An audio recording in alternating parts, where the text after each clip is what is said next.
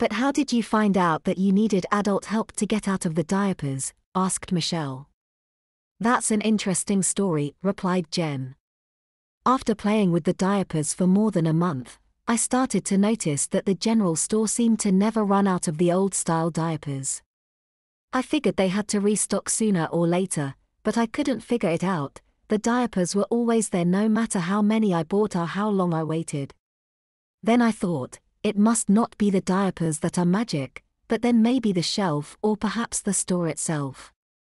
I wanted to do some research on this theory.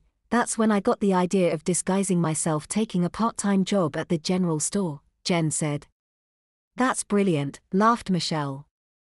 Thanks, answered Jen. I admit I was pretty impressed with the idea myself. Jen continued.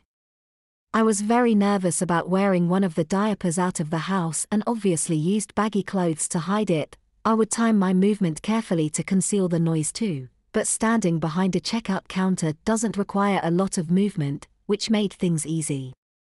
She said.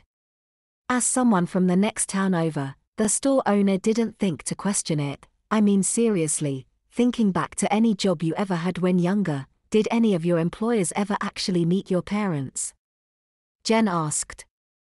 Michelle sipped her coffee and thought on this. Come to think of it, Jen was right. Michelle couldn't think of one job she had before college during which her parents and employer had ever met. I started to realize that little details like this would allow my disguise to work.